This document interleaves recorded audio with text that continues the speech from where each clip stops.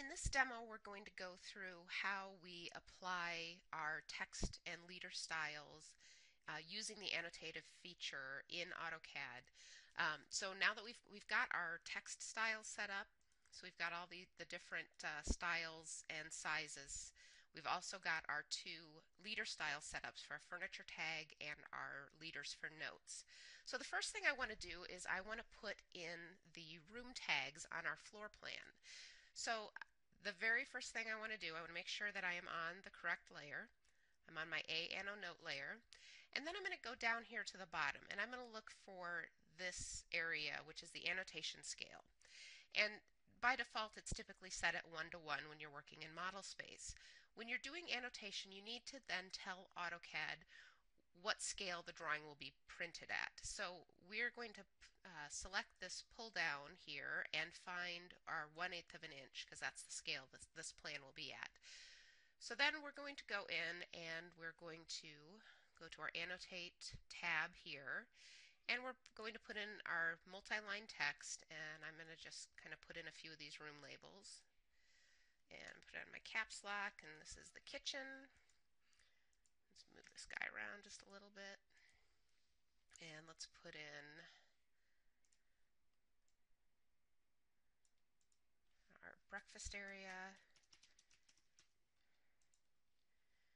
And let's go over here and do the dining room. We'll just do a few of these.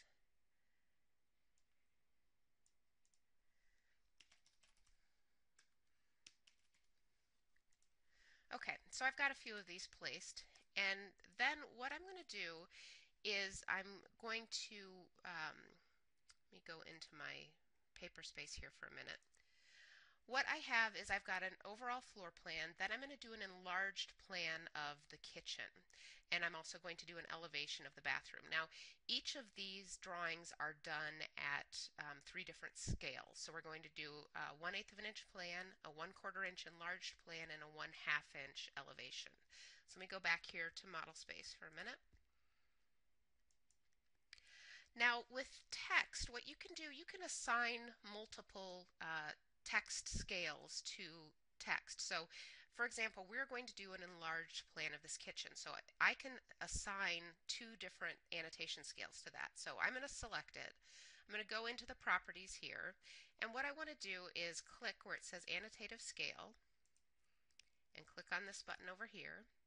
And I'm going to click the Add button because I've already got 1/8 of an inch. I'm going to add 1/4 of an inch as well. And then click OK. Now, you're going to notice that when I roll over the kitchen area, I get this double kind of section of the architectural scale. When I go over the breakfast area, you only get one. So this is how you know that there are two scales. So let's go back into our paper space here for a minute and take a look at what we've got. So now what we have is we have kitchen in both areas, and the text, when I would plot this sheet, this text is going to come out at the same size, even though the drawing is at two different scales. So let's go back in to model space now and let's put in some notes. Let's use our notes leader style. Let me switch over to that. And we're still working at 1/8 of an inch. So let's say I'm going to put in a note here about this desk area, and I'm just going to click on the multi-leader button here. And then you have the option when you're putting in a leader to either have the leader, the arrow first, or the content first. And if you read the command prompt down here, you can read what you need to put in. If you type in C here at the command prompt, you could put the content in first. I'm going with the arrow first. So I'm going to just put in my arrow, and I'm just going to put in built-in desk. Okay, so there I've got a note. Now what I want to do is I'm going to put in a note about the kitchen, and I'm going to switch my scale from 1/8 of an inch to 1/4 of an inch. And I'm going to put in another note. I'm going to again go to multi-leader, and I'm going to put in a note here that this is a side-by-side refrigerator. You know, I could spell.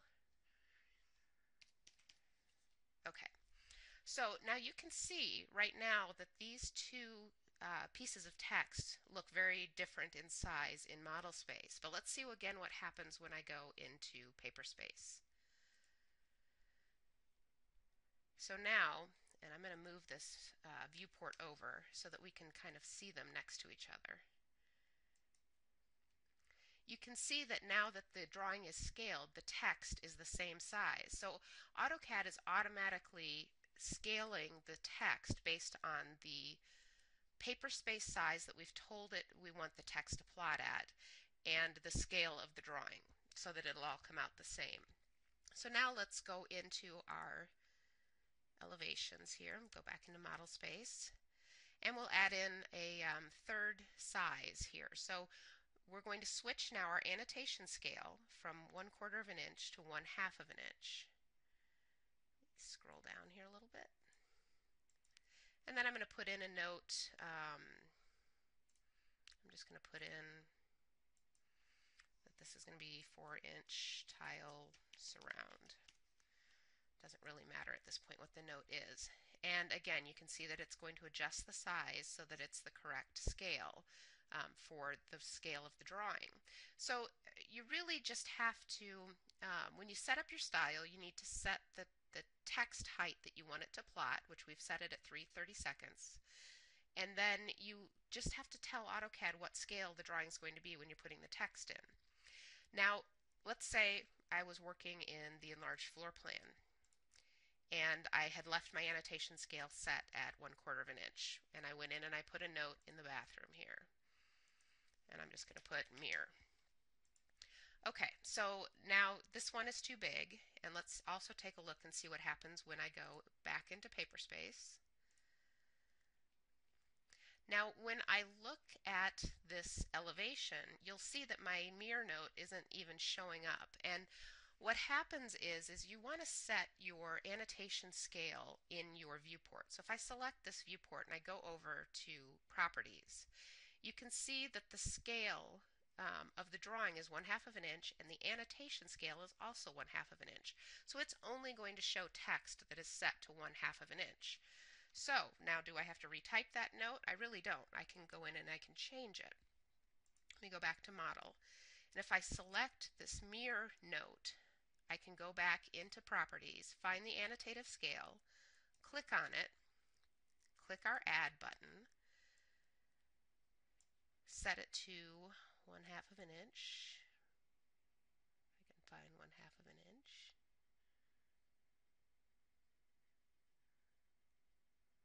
There it is. Okay, and then I'm going to delete this 1/4 of an inch. And now you can see that the text has been resized to be the correct scale. So again, let's go into paper space and take a look.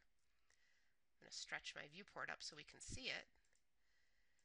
But you can see that it's now showing both pieces of text and they are both the correct size. Now I want to go back into model space, and I'm going to put in a furniture tag using our other leader style that we created. So I'm going to switch from notes here to furniture tag. Now again, I want to go back down here to the bottom and set my annotation scale to 1/8 of an inch because that's my furniture plan is going to be. And then I'm going to hit multi-leader and put in my tag, and we'll just call this one table 1, and we'll put in another one.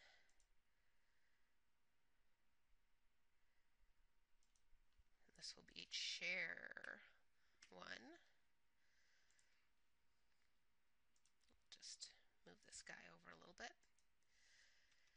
And again, you can see that it is sizing the text correctly to the right size, and we've got our dot like we want based on our CAD standards.